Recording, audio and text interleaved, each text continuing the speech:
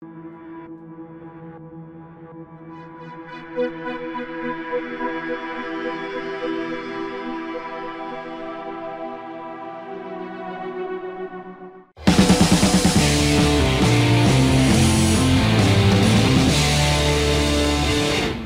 evening and welcome to Tucker Carlson Tonight. We have exclusive new information tonight about one of the most perplexing mysteries in Washington.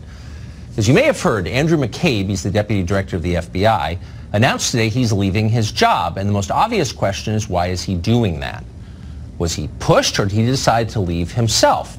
Well, you may know McCabe's name because he's been in the news repeatedly over the past several years. In 2016, it emerged that McCabe's wife had taken a large sum of money collected by one of Hillary Clinton's closest friends.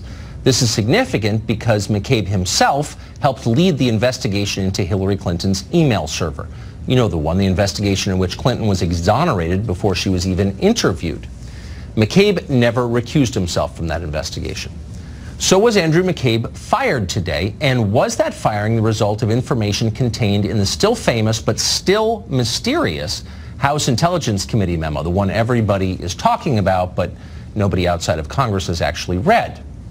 We decided to spend the day finding out all we could about that memo. We made a lot of calls. We talked to quite a few people who have read it. Here's what we learned. The memo, which is 4 pages long, primarily describes abuses of FISA.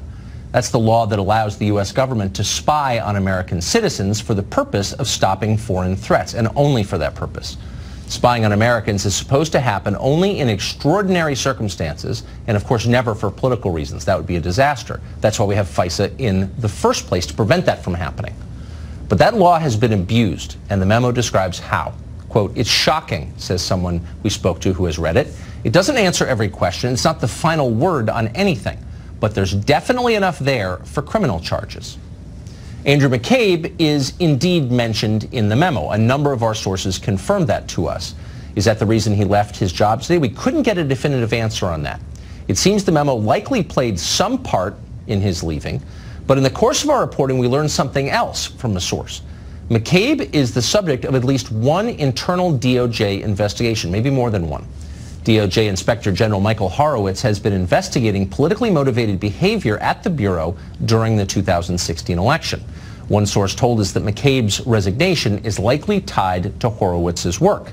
Other outlets have reported that FBI Director Christopher Wray proposed demoting McCabe over the findings of the Inspector General.